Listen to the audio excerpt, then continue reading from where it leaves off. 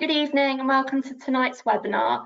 I'm Bryony Harris and I work in the beef and lamb team at AHDB. So I'll quickly run through some housekeeping before we start this evening.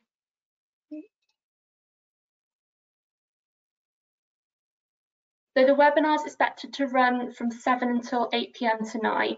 If you drop out at any point, the webinar will be recorded and a recording will be sent round to everyone who has pre-registered for this webinar. It will also be available on YouTube afterwards on the AHDB Beef and Lamb YouTube channel. At the end of the webinar, a survey will pop up, so please do fill this in as it helps us make sure we're providing the right webinars and events for you. Roster points are available for tonight's webinar. If you're registered with Roster and you didn't include your membership number when you signed up, you can pop it into the chat box at any point during the evening tonight and we will sort those points out for you. The final thing is that all attendees will be muted throughout the webinar. To ask a question, you will need to go to your toolbar on your screen and click on the arrow. You should then get the option to type in your question in the question box as shown on the screen here. All of your questions will be answered anonymously and we will try our best to answer them throughout, so please do send them in. If anyone has any burning questions, please pop them in now and we will ask our speakers. So that's great. So pleased to welcome Sam and Bridget for tonight's webinar. Sam, Bridget, over to you. Well, thank you very much. So I'm Sam Boone. I'm the manager of Signet and AHDB breeding specialist, and I'm going to be presenting tonight. And lucky to have Bridget here, who's really running and managing the project, doing all the hard work. And Bridget, do you want to introduce yourself and explain what you're up to this evening? I'm the RamCompare project coordinator. I've been busy collecting lots of RAM nominations the last few weeks. I'm just here as background support mostly for Sam tonight, just in case anything goes wrong with sound quality or anything like that. And we'll be helping with fielding questions at the end of the session. So I'm going to mute and I will hand over to you, Sam. Superb. Thank you very much, Bridget. Right, let's do a show of the screen, see if we've got this working.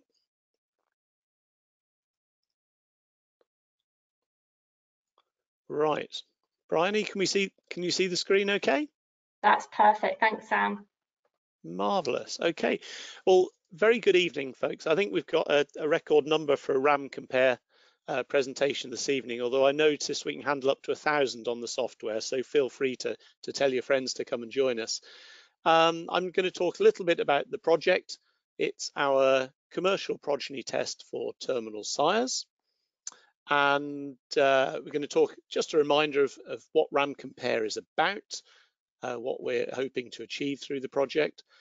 I'm going to talk about the new approach to analysing the data. There's been a really big change this year in the way that we analyse and present the data, so we'll talk about that.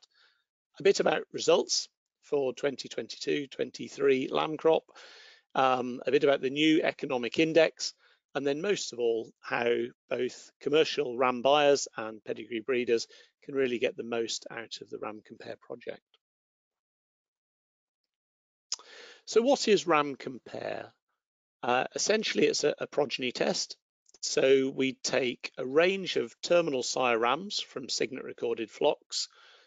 We purchase rams for natural service mating, and we also have artificial insemination with semen that's been nominated to the project. And from that, we obviously have a strict quarantine in place, and they're put to a range of views on specific farms, and we collect information at lambing time. We collect information on 8-week weights, and then again, lambs are scanned using ultrasound scanning to measure muscle and back fat. And all those things you can actually do on within our performance recorded flocks with Signet. But the additional part that we can do with RamCompare is collecting the Abattoir data at the end. So all of that data is collected, and then we analyze it using a standard statistical analysis to produce breeding values for individual traits. And these are some of the breeding values that are available. And then also pulling those breeding values together to produce an overall breeding index. So this is the information that's produced as part of the RamCompare project. And none of it would be possible if it wasn't for our funders and supporters and collaborators in this project. So we're very grateful to have levy funding that actually enables this project to run. We've got great technical support through SIUC, data coming through from the abattoirs who play a massive role within this project. And then we have health, data, software professionals that are all throwing their weight behind the project. Having said all of that, none of it would happen without these folk. So we've got farms in up in Yorkshire, Northumberland, Rutland, Hampshire, Leicestershire, Cornwall, Midlothian up in Scotland, and the 2 farms in Powys here. And I won't be name checking everyone, but we've got a number of farms that are providing us with some fantastic data. And I know they're not doing it for the money, they're doing it because of their interest in the project, the value that it gives back to industry. And every time I mention a farm, I should probably use the word "and family" in both cases because of the extra support and our gratitude for their help with that. So a number of fantastic farms that are actively collecting data for this project, going above and beyond. So the RamCompare data to date, we've collected about 38,500 records for individual lambs, and we've tested about 400 different sires. You might remember at the start of the project, my sort of aim was to get, well, 25, 30 lambs per sire. You can see that actually we're closer to about 90 lambs per sire. And that's in part because of repeat use of rams over time. It's partly because of the farms saying, well, it's okay. We don't just put 40 ewes to this ram, we'll put 60, we'll put 70 through. You can have all the data for your project. And that's given extra strength in terms of the comparison, particularly comparisons across years. So this is a really large and significant data set. You can see that the breeds that have been involved, so a whole range of breeds putting forward rams for test. And we're also getting data from additional sources. So if you think of the Dorsets, for example, it might only be a small slither of this particular pie, but actually through other work that we're doing with them, we've got a number of extra Dorset records that have come through and been analysed because of the infrastructure that we've set up with the RamCompare project. That means we can slot additional data in. So there's more to come from that later in the presentation. Our aims as part of RamCompare was to see, first of all, could we produce estimated breeding values from the abattoir data, and how heritable were these individual traits, and how did the abattoir traits relate to the things that we already measure on farm. Secondly, it was to compare the performance of rams under commercial conditions to see if those genetic differences that we've talked about are expressed on predominantly forage-based farms run commercially, and also to look at what value this extra data provides to the analysis. And thirdly was to give another example of the commercial benefits of using high genetic merit performance rams. And in previous presentations, I've probably focused on that a bit more than I will tonight, although there's a number of case studies that Laura Isles has put up onto the RamCompare website, talking about the impact of high index rams on these individual farms. And you can have a read and have a look at that yourselves tonight. So those were our original aims, and those were not just met, they were exceeded. We've done a fantastic job with those, with the help of our partners.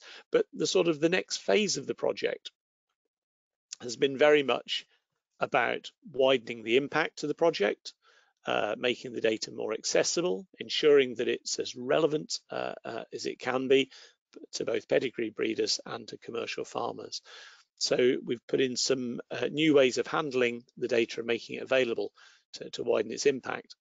And then I suppose secondly, following on from that, is encouraging ram breeders to actually trust and use the new data within their breeding programs, because over time we might reach a situation where we have even more focus on these traits and less focus on the proxy traits that we've had for the last 2 or 3 decades. So perhaps talking less about scan weight EBV, when actually what we're interested in is days to slaughter, and we now have a breeding value for days to slaughter. So some new aspirations as part of the project. So we've gone from this scenario whereby we're running our National Terminal Sire Evaluation, our mixed breed genetic evaluation for RAM producers, and then a sort of a standalone analysis for RamCompare, which was quite useful because we could use one to validate the other and then look at how, when they're analysed independently, they relate one to another.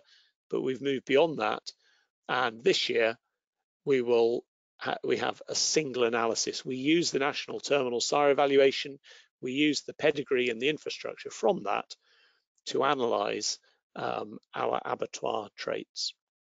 And they are standalone traits within the analysis at the moment. We don't have correlations fitted between traits where there is one that will exist and can logically be fitted in the future. It's a starting point. So they sit there as an independent part within this multi-breed analysis. The advantage of this approach is that you can have monthly updates. So rather than me sitting here as I am at the moment talking about data from, in many cases, that was collected 8 or 9 months ago, as data comes in, as it now does from many of my Pole Dorset breeders, for example, it goes in each month and those breeding values can be updated. And that might mean there's a little bit more movement in the breeding values over time for new rams that are coming through. But it does mean that you get much faster feedback in terms of the performance on rams.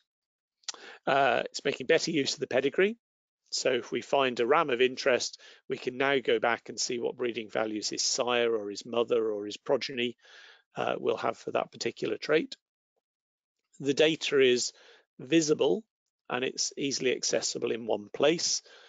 So rather than having a printed book to go looking for and waiting for that to come out, you can now effectively get the data online. And it should be easier to target rams. So when I'm talking to, for example, some of my meat-link breeders about which rams they want to put forward, I can now make better recommendations about animals that perhaps we don't know as much about, that we'd like to get some more information on. So quite a big step forward. So it's really it's a gradual change, but it's a change from being a research-focused project where we learn lots of new information about the traits themselves to being one with great industry application, and moving from a subset of rams that we were assessing to actually moving to a service where we can, over time, find the best animals within a breed for these particular attributes. The other thing it means is really moving away from these annual mixed breed reports that you can see that we would have produced last year, because within a month of them being produced, they're out of date because there'll be new information coming in. So moving from paper-based reports to electronic online reports, and I'll show you how those can be generated. And also moving away a little bit from the which breed is top and how do the breeds compare with each other, and moving a little bit more to, I know about my breed, which are the animals within that breed that are going to give me the best genetics for traits like carcass weight or days to slaughter. Because at the end of the day, when you head off to buy a ram, generally you have a good idea of the breed that you're interested in, and where you need help is to find the best genetics within that breed. So a bit of a recap really. These are the breeding values that are available to ram buyers when they head into the industry to go shopping for rams. Traits influencing ease of birth, such as birth weight and lambing ease, traits influencing growth.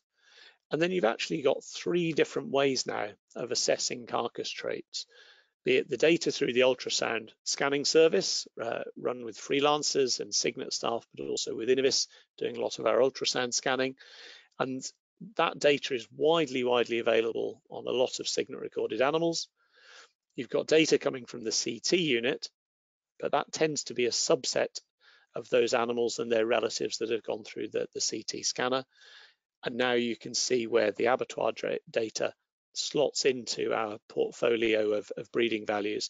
And that's similar to CT in a way, because at this current moment of time, again, some animals will be well recorded for those attributes, but large numbers won't have that much data at this moment in time. And we can talk about how that may change over time.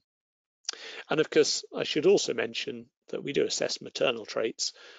in our terminal sires, if I was talking to my Pole Dorset and Dorset Horn group, then actually maternal ability, genetics for milk production, and litter size, an indicator of prolificacy, would be right at the forefront of their breeding program, where selection for female traits is just as important as the work they do for growth and carcass attributes.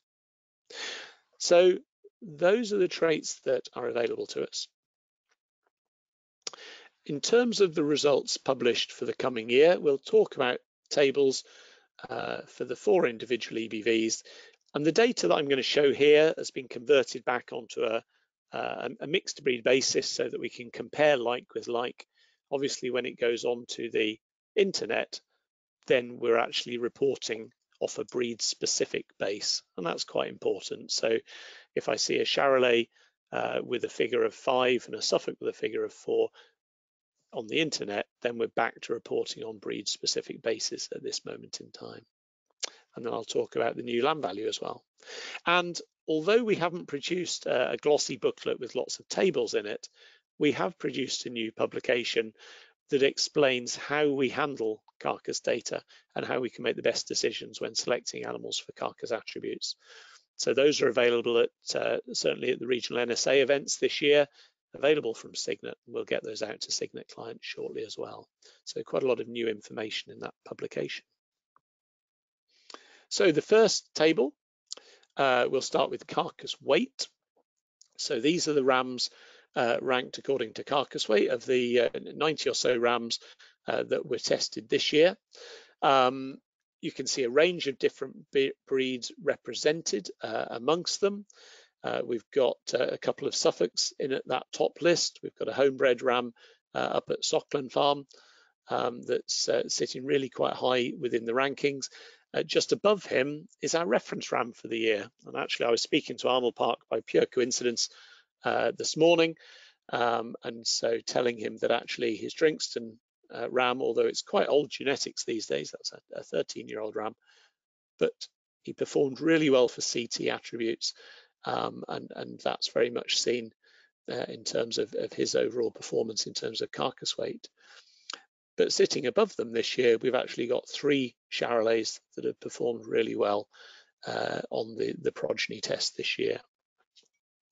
And you know, just as a very quick sort of mini study here, I say Laura's written up quite a bit about case studies from individual farms, but this is a small chart just showing carcass weight EBV for sires, carcass weight that was actually achieved on farm, and you can see this lad up here at the top producing carcass weight a kilo and a half heavier at a similar age in many cases to some of these other lower ranking rams on the farm. So that's a real tangible difference. That's not a few grams here and there.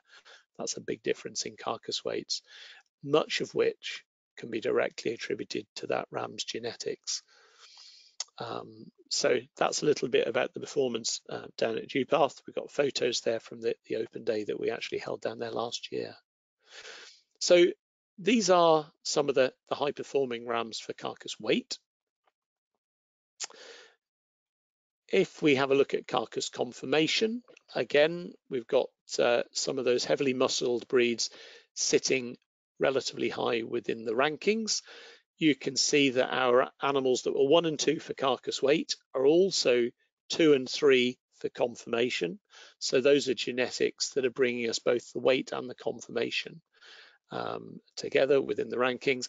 Right at the top, we've got a blue Texel from Sue and Aubrey Andrews at Miserdon, and that was used with Duncan. And on Duncan's particular farm, actually for the overall flock average, he's got 97% E's, U's and R's. He's not necessarily chasing E's, but he doesn't want any O's and P's within the group. And the flock average there typically is about 18% E's and U's from his flock, which that's mules. Sorry, forgive me, Duncan, that's clins within his flock. But you can see that particular ram was giving about 45% E's and U's. So this isn't necessarily about chasing E's, but if you're looking for genetics that will actually move away from high proportions of O's and P's in the flock, we can readily identify genetics that will do that job. So that is the current ranking in terms of carcass conformation. Again, we've got another blue Texlan import here that performed very well for both attributes as well on both of those. If we click on to fat class, we can see that the leaner end of the genetics within this year's progeny test. And certainly if you're getting a few too many overfat lambs or lambs that are going being overfinished at a relatively light weight, then using leaner genetics is one way of tailoring those and avoiding that particular issue. And you can see that the number of Texels tended to have been at the leaner end within this year's production of results. And in terms of days to slaughter, the sort of the fourth bit of the jigsaw, again, this is where we tend to see a larger number of both Hampshires and Suffolks dominating in terms of days to slaughter. And again, that would be the case this year. A couple of new Suffolks on this listing from the earlier chart where lambs were going away really fast. You've got several Hampshires within that top 5, including the lad from Thorbeck at the top. He was used down in Hampshire. That was a May lambing system that had the challenges that many of you had this year in terms of drought, and it was less about little grass, and at some points it was about no grass. So the overall average this year was lambs were taking about 270 days, 274 days to finish, and that lamb's progeny on average were away a good 12 days earlier. And so that represents lambs that aren't eating grass, that are away and that are finished and off the farm. So there's some really good information there. Days to slaughter tends to correlate quite closely with our scan weight EBVs. So that's all well and good, but how do we actually rank these animals according to their overall genetic worth and indeed their economic worth? In the past, we've had a breeding value that's been looking at carcass value. So it's taken into account carcass weight, conformation and fat class. And it's been aspiration of the project to build in days to slaughter to actually reward that. And not just to weight it within the index, but actually to put a financial value on each of those attributes so that we can have an index that's expressed in economic terms. And that's this sub-index that we're referring to as lamb value. So I just want to talk a little bit about how that's put together. Relatively easy to put a value on carcass weight. We know what the value of lamb is per kilo.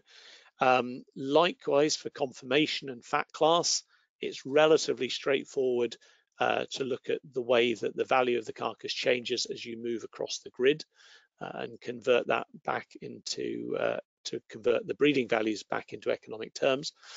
The more challenging one is days to slaughter. It's notoriously hard to value. Before I move on to that, the bit that I forgot to say is that for the last 20 years or so, I've been saying to people, to know what you're going to get in the progeny, you have to halve the value of the ram. And so to save saying that, we've halved the value. So this is all about expression at the lamb level, rather than telling you about the value of the ram and then saying halve it to get to the progeny. So this is about financial value at the lamb level, and very grateful to Abby up at SIUC and Samir for their guidance on this, and a wider team of genetic experts that actually supported us on this project within Mike Coffey's eGenes team. So just back to the value of days to slaughter. This is how we've looked at it. So there's a direct benefit, and that's namely in terms of forage and feed that's saved. It's very easy to think that that feed that's saved during the summer has a very low value. There's lots of grass available. But actually what you're doing in saving forage at that time is you're leaving, if you're conserving it well, that you've got grass for overwintering, you've got lower feed bills associated with either finishing off other store lambs left over at the end of the season, or indeed needing to bring in extra to feed and forage for use to get them through the winter. So don't just think about the cost of the summer grass, but have a think about the impact across the farm. Also a small reduction in vet and med, probably a treatment depending on the time scale. So you can easily get to 15 or 20 pence a lamb within the models that we've looked at in terms of feed and forage saved. In addition to that, you've got a change in lamb price. So typically across that summer period, over the last 5 or 6 years, lamb prices could easily be falling by 15 or 20 pence per lamb per day over the summer. And you put those together, and we've put in a nominal figure about 30 pence a lamb for days to slaughter. I could easily make a case for it being higher, and I could make it a case for the direct benefits to be higher on some systems and the change in lamb price to be lower, and vice versa, depending on your system. But I think we've got a good, robust figure there. And we've not taken into account, but you will on your farms, some of the indirect benefits. So there is a labour saving. There isn't much of a labour saving when the first draw goes, but as you get towards the end of the summer and there are big draws that have left the farm that don't need handling and weighing and treating and worrying about as the grass disappears, then that has a big impact. Obviously, the longer the lambs are on the farm, the greater the risk of mortality, and also the greater the risk of a check in growth. And again, dwelling on the droughts of last year, but that was very much evident. And of course, the early sale of lamb does free up grass for other things. There is an opportunity cost there. If you want lambs at the end of the season, well, you can finish your lambs and you can potentially buy and store lambs and do other things with those. So there are some indirect benefits that we've not included in this particular model, but should be considered. So we've got our lamb value. Some very quick charts here, just plotting data for sires. This shows the relationship between carcass weight and lamb value. So quite a strong relationship here. Carcass weight's quite an important part of our index. Conformation, again, the lamb value will tend to increase as the conformation EBVs increase, but it isn't such a strong relationship. As days to slaughter reduces, then again we observe that the overall lamb value is increasing. So days to slaughter is clearly having an impact here in the way that we rank our sires. And in terms of fat class, has very, very little overall impact. We put a small negative weighting because that's the price that we recognize from the grid because of penalties for lambs that are over fat. But having said that, slightly fatter genetics tend to have slightly higher conformation and slightly higher carcass weights. So one almost balances against the other. And so actually it doesn't, when we look at the data, having plugged the figures in, it doesn't seem to have a massive impact. So here is a table of the animals from for 2022. Unsurprisingly, to see the 2 rams to the top because they featured so highly for carcass weight and for carcass conformation, and sitting third in the list, and I suspect some more on that table if I looked for them, would be some other Charolais from the RamCompare project, whereby Andrew and Jamie have been testing both their genetics and genetics of their stock rams across mules to look at their performance, which has really helped to boost our data set. You can see our reference rams sitting there in about 8th or 9th position, but you can see representation from all of the breeds that we're working with. We've got some high performance Suffolks within that list. We've got some high performance meat links, as you would expect, and Hampshires as well. So quite a range within our mixed breed listing.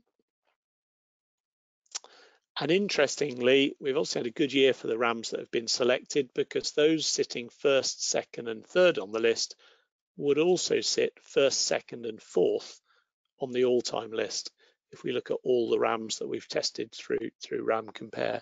So those are some quite special genetics. But really the next stage is getting the data out there and used. So we've got the lower eye ram from Neil Orton here. If you look at his figures now online, you'll see the information that was there yesterday. But today we've also got breeding values for days to slaughter, carcass weight, conformation, fat class and overall lamb value. we can see that this was a high performing ram for muscle depth, and particularly for CT traits, lean weight, jigget muscularity. This was a really muscular Charolais, and we can see that that muscling was turned into weight in the carcass. So that also supports the work that we do on CT scanning and shows the value of that within our genetic evaluations. So that data expressed on a Charolais baseline is available for everyone to see. Now we do have a report that you can run if you're a Signet client and you're logged on, that will show you all the rams within your breed. But I thought the moment I put that on, people will start playing with the website and you'll probably crash it if everyone has a go at once, and that will be the focus for the questions. So as a little bit of a cheat, I have put up a quick PDF, well, the help of my team, onto the Signet website. So you head into the RamCompare area, and if you scroll down that, you can see PDFs showing the top rams in those breeds ranked according to lamb value. So that's just a disclaimer before I show you how to use the online tools to find this information. So that information is up there and posted, but because that's as of the April run, and that will constantly be updated as the season goes on. So to run these reports yourselves, log on to the Signet website, which you can do if you're Signet clients. If you go to breed summary, then there's a sub-menu there with a number of the reports that we can produce, and there are two new ones. One that says carcass traits and one that says carcass traits electronic, for those that would just like to have that data dropped into an Excel spreadsheet. So they've been developed in recent weeks. You head to that page, you put in the oldest and the youngest rams of interest. So at the moment, you probably want to just look at all the rams and put in a wide spread of dates. The trait of interest, so we've put lamb value, but you could rank them on conformation or days to slaughter if you wished. Breed of interest, and then a minimum number of progeny records that you want to use to sort of sub-filter the results down. So you can run that and produce the data in real time. And this is the sort of thing that you generate. So I'm following our theme at the moment with the Charolais, but run it for any breed.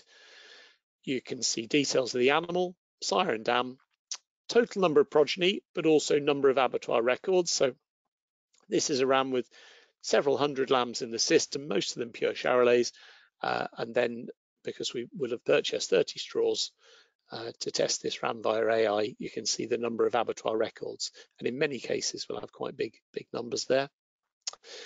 The more negative the figure for days to slaughter, the faster the finishing. So hide of allegro here is actually, of these four, is the slightly faster finishing of the rams. Carcass weight, so the positive value here, meaning that this ram's got carcass weight is about 1/4 kilo higher than the one below, which again is another very high ranking animal in the breed. Conformation and fat class, and again negative values would tend to mean slightly leaner progeny, and these aren't particularly lean rams by any stretch of the imagination. You can see that they're very close to sort of average. And then at the end is the overall lamb value. So these top rams here have a progeny value due to their genetics that we predict to be about £5 a lamb. The way that we've scaled the results for Charolais probably varies between sort of -5 and +5, so a range of about £10 in terms of progeny value, and that would actually be fairly typical of all the numerically large terminal sires that we've tested, a range of about £8 or £9 a lamb that you can get simply by shopping around for the best genetics. And if you multiply that up over a ram's working lifetime, that's a tremendous amount of money. So just a small diversion, we'll just talk about Dorsets for a second. The Dorset breeder is very interested in the project, but they said, well, we've actually got this data. We can supply it to you. And I said, if you get me 2,000 records, we'll do something with it. And within 48 hours, I had 1,987 or something like that. So very quickly, we were able to get this electronic data, and we've been sent it and made good use to it ever since. We've got about 6,500 Dorset records in this data set, and over 200 rams already been tested for abattoir traits. So that's really exciting information for them, particularly when they're talking to the supply chains that they're working with to supply lamb. And just a little inkling of where they're at. It's not a surprise to see that these numerically large breeds like the Suffolk, where we have a lot of data available to us and only a small subset that we're able to progeny test, then the average accuracy is a relatively low value. Within that, there's some very high accuracy animals, but the average accuracy value, as you would expect, is sitting relatively low at this moment in time. And yet for the Dorsets, they've already got an average accuracy, if you just looked at the 21 lamb crop, of around 30%. So there's quite a bit of data helping to fuel their evaluation. Also helps to answer another question. So people often say, well, how many carcass records do you need to test a ram to see if he has a good level of performance? These are quite high heritability traits. So my sort of benchmark of 25 to 30 lambs per ram would get you accuracies about 75 to 80%. And actually, by the time you get up to about 40 lambs, you've quickly got accuracies of 85 up to sort of 90%. So you don't need hundreds of lambs per sire to get them well tested. You do need to have them in a large flock compared to other rams with a good sort of framework around that data. But this is information that we can collect relatively quickly and get some quite good predictions on relatively fast. So that tells us a little bit about sort of progeny numbers. So just sort of in a few closing slides, where do we go from here? We've got a really good infrastructure for analysing abattoir data that we've set up using the RamCompare as our pilot, as our model to do that.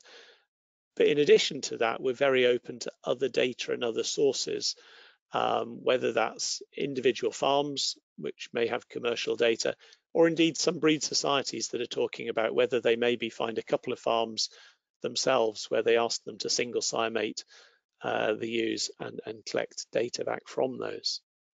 So as always, more data is always useful in these projects. The second way that you might see accuracies picking up in the future is by fitting correlations. So between scan weight and days to slaughter would be the obvious one. And if we did that, even animals without much abattoir data would start getting more robust predictions of days to slaughter. And I think that's something that may come over time. We just need to go a couple of seasons and check the stability of the breeding values that come through, particularly for something like days to slaughter, whereby we actually get a proportion of the lamb crop coming through over the season rather than all the data at once. And that may have a little bit of a bearing on how we publish and handle the data. And then, of course, there's always genomic solutions. So Cygnet's going to be producing some of the first genomic breeding values, all going well, for hill sheep this summer. And we're trying to put in a system of certainly some thoughts about how we would move forward in terms of collaborating and moving towards a more genomic future. But that's one for a little bit down the line. But what we have got is the DNA stored for all the rams that we've had on test, or for most of them. And that's something that I would encourage people to think about if you're not involved in genotyping, is making sure that should you want to, you can access those genotypes in the future. How can you get involved? Well, you'd expect me to say you can nominate rams, so we will do that, and Bridget will be very grateful to have a conversation with you about that. It isn't coincidence that the nominations actually close tomorrow after you've had a chance to listen to this presentation. And if it isn't natural service rams you're looking to put forwards, then, you know, if you've got semen in the tank, it's definitely worth something having a think about. Where can you read more? If you go to the AHDB Knowledge Library, you can download our publication on selecting recorded rams. So you can have a look at that there. Equally, be very happy to put one in the post to you if you send an email through to Cygnet, or pick one up from us at North Sheep. And where can you hear more about it? Well, we're delighted to be back out on the road now with COVID behind us. So heading up to Midlothian for an event with QMS up at Sockland, and then we've got events in Northumberland, and we've got some interesting things going on down in Cornwall this year with the rams that have been used, which I think will be of interest to people. So that's the end of the formal presentation, I think. It is indeed. So I will stop sharing and see if anybody's still out there. Thanks for that, Sam. That was fantastic. Yeah, Bridget's back. So Bridget, have we got many questions coming in? There's not too many at the moment, but we will make a start, and if anybody wants to send any other questions in, please do. First question, Sam, what would be the benefits of genomics for these traits? Okay, the beauty of genomics is that if you've learnt something about one really well phenotyped, one really well recorded population, and there are animals with common genetics, a common DNA background, then you can use the prediction of one to enhance your predictions for the other traits. So we know it's expensive to run a progeny test, but that's a way that we can get greater benefit from it. You invest really heavily in the progeny test, but then you spin out the benefits more widely if you know about the information and essentially moving to genomic breeding values. Okay, thank you, Sam. Another question, I have a commercial flock and single sire mate where possible, selling all lambs dead weight. Can I send my data to RamCompare to get EBVs for my tups? We could certainly have a conversation about it. I always have to be a bit careful not to promise open-ended checks in terms of activity. We have to think about the priorities, and particularly if my boss will be listening in this evening. But we are very interested in these data sets. We can have a bit of a chat with you about your data set. Depends a little bit how clean the data is. Some is easier to access than others. But if you've got strong links in with signet recorded rams that have been tested, we'd certainly like to have that conversation. I've already had one of those conversations today, I'm pleased to say. Next question, what does RamCompare contribute to maternal? I guess maternal traits. Yeah, to maternal traits. It is very much a terminal sire test. The comparison with our friends in Sheep Island is they would do matings and they would keep the females back and record their performance as ewes over their lifetime, which obviously takes quite a while to come through. It takes a while to test a ram for his daughter's performance, and they'd pick up the slaughter data as well from the males. We've purely focused on the terminal sire aspects. What we do have is really good maternal evaluations already. We effectively relaunched our lowland maternal evaluation a couple of years ago, where Clin and Romney and Exlan and wool shedding genetics and Rusan all go into one pot. And from that, we have really good, really robust breeding values for genetics for milk production, prolificacy, lamb survival, ewe longevity, some really good work on worm resistance. We're looking at ewe mature weight and body condition score, so we can really focus on the efficiency of these ewes. So in many ways, our effort and resource has been focused on making that analysis as good as we possibly can, rather than diluting our effort and doing a bit of progeny testing on the side. The only thing I would say is that the way that we've learned how to analyze abattoir data, we've applied to the maternal model. So quite a few Clin breeders are killing lots of males in the same way that the Pole Dorset breeders are.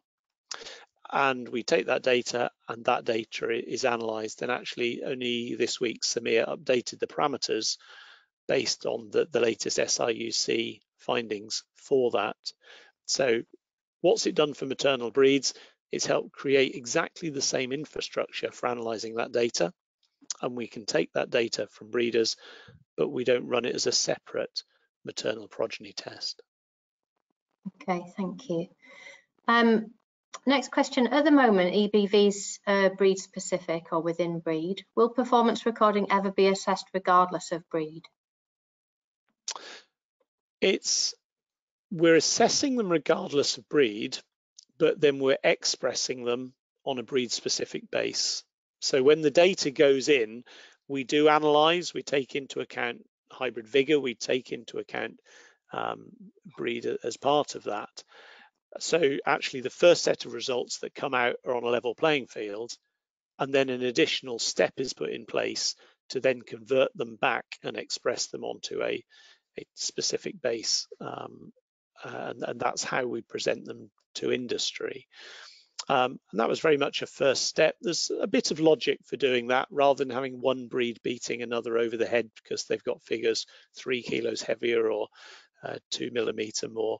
That was the sort of approach. And to be honest, in the early days of the mixed breed analysis, for me to say one breed's 3 kilos heavier than another one, and for everyone to go to war over it, when we didn't have the commercial data sets that we have through RamCompare, would have been on a hiding to nothing. Because we've got this infrastructure in place, it does mean in the future we may move to something that is operating without those differences. And interestingly, in our maternal evaluation, because so many clin and wool shedding breeds shuffle in and out of each other's populations, we actually don't do the rebasing for that breed. So, but I would still say to people, your best comparison is within breed. Even in that analysis, compare your clins with other clins. First of all, compare your clin with, sorry, there's no plural of clins. Compare your clin with other clin sheep. And do that within the groups that are working together, like PRLB, where there are genetics being changed. The link between that animal and, for example, a Russan that's unconnected won't be particularly strong at this moment in time, but that doesn't mean the analysis doesn't work and do a good job when you're out there shopping for clin or shopping for Russan. Okay, thank you. Where are we at with regard meat eating quality? Good question. We did some initial work at the start of the project whereby we took shear force measurements on about 3,500, 4,000 lambs, which is a big data set in the word of shear force, particularly for those of us. I only did one batch, but that had to cut the meat into small rectangles according to the grain of the tissue. And Siobhan and Andrew and Stuart gave us a lot of help doing that. So we collected those measurements. We analysed it, we looked at the heritabilities, we produced breeding values, and those were published last year as the sort of the finale of that bit of the project. The challenge is that's really expensive. So we did it to understand the genetics, to see if there was a genetic component. And of course, the beauty is that we do have DNA from both the lambs and the sires, so that may inform genomic predictions in the future. But at the moment, there isn't the funding in place to continue collecting shear force in that way. One of the other reasons that we did that was to see if there are any strong relationships with other traits. Were we selecting against, and I'm going to specifically say shear force and tenderness as opposed to meat eating quality, which can actually conjure up all sorts of other aspects of consumer acceptability, but to see if there are any other negative attributes out there. And nothing major jumped out in my sort of, very quick look at the data, but there's a data set there waiting for geneticists to have a look at, and that's probably something we'd come back to if we have a more genomic future. Or indeed, if other shear force phenotypes become available, they can be slotted in, that's not a problem. But at the moment, we don't have the funding to collect additional shear force. And that's a little bit the same with the primals as well, Bridget. That was very much a phase 1 project. And then as we've sort of widened what we've done, we've not continued to collect those phenotypes. Thank you for that, Sam. Is there any information within RamCompare to suggest that a particular ram breed knits better with a particular maternal breed than another? Bit controversial. I don't think there's any evidence to show that. You could ask whether we've looked or asked the right questions, but I don't think there's particular evidence of that in the background. Obviously, some of our maternal breeds will have a frequency of myostatin gene kicking about, and others won't. And I can understand how that may have an impact when those sheep are mated with some terminal sires that may have a myostatin gene and some that won't. I guess that's as close as I would get to that. I think we need to remember it's really a comparison of the rams, because ewe breed is very much compounded with flock. So each of the flocks tends to have a different ewe breed and equally has a different system. So I might see a marvelous crop of lambs on a particular farm. I'm sure I see a marvelous crop of lambs on every farm, but I might see a marvelous crop of lambs on a particular farm, and yet I still can't tease out whether that's due to the genetics of the ewes that we're working with, or whether it's due to the farm and the forage and the system. And in reality, it doesn't matter to me, because all I want is these rams to have a fair crack of the whip on that particular farm and to effectively have been treated exactly the same, or their progeny to be the same. Thank you, Sam. Can you comment on connectedness reporting and how good it is within and between breeds, and how much RamCompare is affecting this? Gosh, that's a very good question. Keep you on your toes. You'll have to tell me afterwards who sent that one in. At the moment, we can't. Mike's currently supporting us, basically updating the connectedness software to deal with these big data sets. He's made quite a bit of headway with that, and we look forward to having a look at the results. The gut feel is that connectedness between sheep flocks won't be particularly strong. And that's because we know in the previous days of sire reference schemes, where people were using semen from an individual ram and using it between the flocks, we still know that we had flocks that would have had lower levels of connectedness than you might want in terms of our ability to compare. And we sort of live with that to an extent. There is ram sharing and swapping and all sorts of things that create linkage, but it isn't as strong as a formal reference scheme.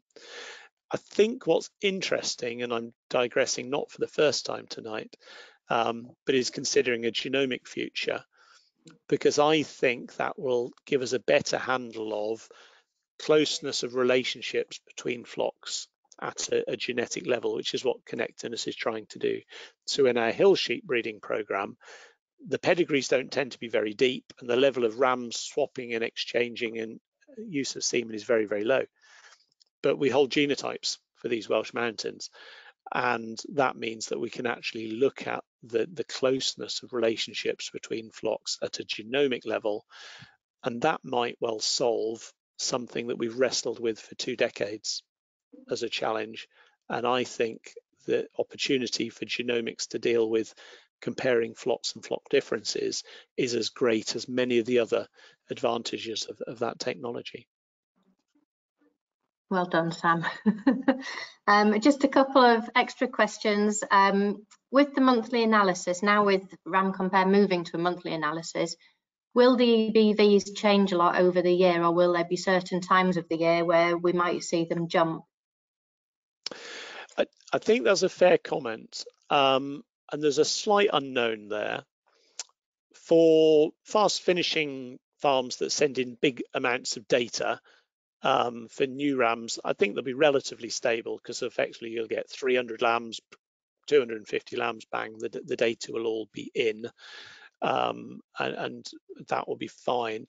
I think for flocks that are drawing lambs over a longer period, we learn a little bit early on, and the system might be quite risk averse. And then as the season goes on, we might identify that actually some of those early lambs, by a particular sire, they will look even better once we get data in from, let's say, some of the slower finishing sires later in the season.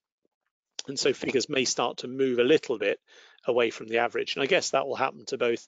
The very good ones might start looking better, and the poorer ones might start looking worse as more data comes in. And I think that's something that's a little bit unique to days to slaughter in particular. If you compare it with ultrasound scanning, Stuart will turn up and scan your flock, and they'll do everything on one day, and the data goes in one hit. And the animals then in the next analysis sit where they sit, and they rank, and generally speaking will stay there. But with the measurements for days to slaughter, they are going to come in dribs and drabs over the season, and it's something that we'll look at. I mean, we could delay publication. We could say, well, we don't publish any EBVs until, you know, 6 months down the line when all the data's in, but then you've lost that advantage of fast turnaround for those farms that are finishing lambs really, really quickly. So yeah, it's one that we're going to watch, which is partly why they're standalone at the moment, Bridget, so that we can do just that. Okay, thank you. And final question, I think, unless anybody else has any burning questions, they need to put them in quickly. And just as she says that, here's a new one. I'll do this one first. Accuracy values, are they good for carcass traits? They seem around 30%, seems a little low. Yes, and maybe I confused the situation with that particular chart. So they are good for animals that are measured. They're good for, and you'll say, well, that's no good because those animals are dead. So fair enough. Or the brothers and sisters of those animals that are still alive, and very much so for the fathers of those animals that have been tested. So because the heritability is high, we can get quite high accuracy figures. The reasons those average accuracy figures were low is because they encompassed vast numbers of animals with no measurements and phenotypes contributing towards the evaluation. And so maybe it was a little bit misleading, but it was just to show the contrast that, you know, Dorsets have the same scenario.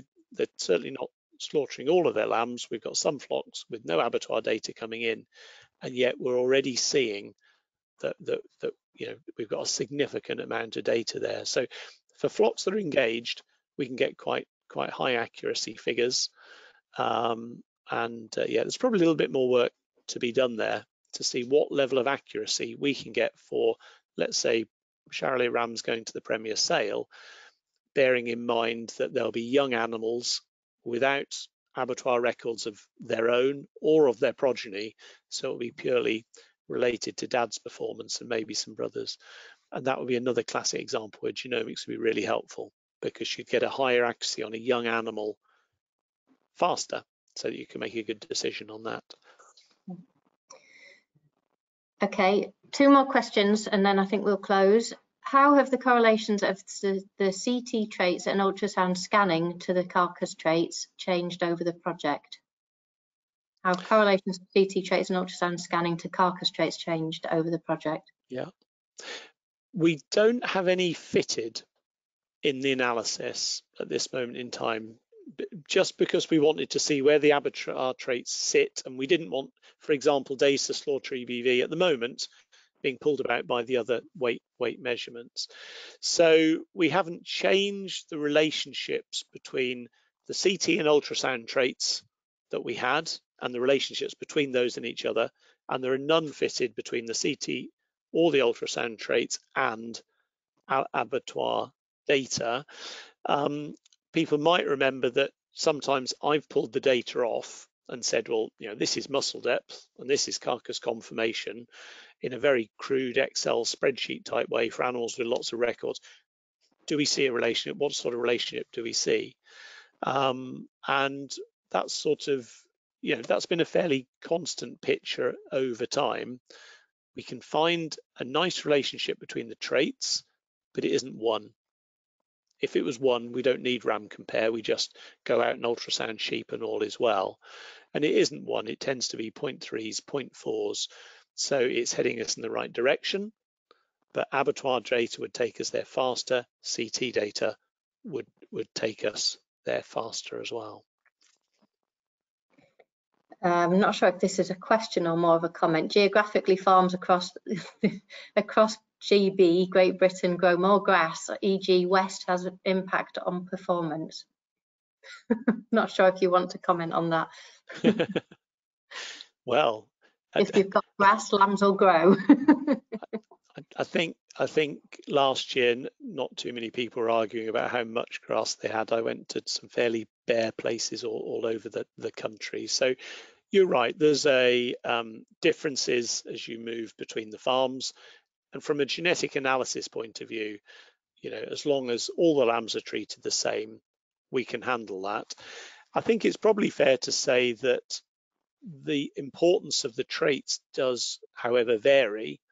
If you know you've got a farm where it is going to dry up fast, where stocking density is greatly reduced later in the autumn, then days to slaughter becomes even more valuable to you.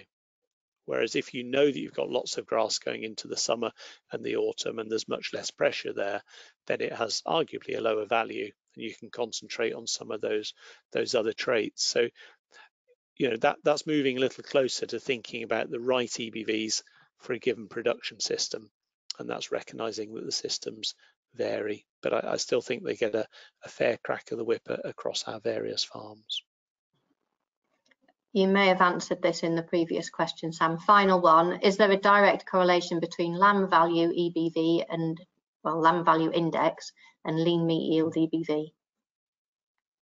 And lean meat yield EBV, there will be, because carcass weight is a strong component of lamb value, and one of the things that will be influencing carcass weight will be the CT lean weight, which I guess is the bit that I'm calling lean yield EBV. Carcass weight is one of the most challenging of the traits to enhance, simply because it's influenced by lots of things. It is influenced by growth, but it's not all about growth. So high scan weight sheep don't always give high carcass weight EBVs. And it is influenced by muscling traits, but it isn't purely about muscling traits. And actually, you know, the CT prediction of lean weight, particularly on a weight adjusted basis, is one of the best predictions that we have. We're just a little bit limited sometimes in the amount of CT data that we've got behind that. But the beauty of CT is you can also get your jigget shape from that, and that is closely linked to conformation. That probably is no surprise to anybody. Fantastic, thank you, Sam. That's the end of the questions. You can relax. Just a little reminder, because a couple of people have added their rows of numbers in for their CPD points. So please, if you haven't done that already, as Bryony asked, if you just pop it into the chat, then we can pick those up and make sure that you get your CPD points. So I will say thank you, Sam, for the questions, and I guess we hand back to Bryony, do we? Well, we can do if she is still about in the background. I'm she'll probably here. just say good night. Yeah, no, thank you both. Thanks, Sam. Brilliant presentation and loads of really great questions. So yeah, just to reiterate, CPD points, put them in the question box. If anybody's got any other questions, please put them on the feedback form and we'll send them to Sam and Bridget and they can respond, or alternatively get in touch with them. Their details will be on the Signet and the AHDB website. So thank you all for your attention. We'll finish there for tonight and we'll see you all soon. Thank you very much.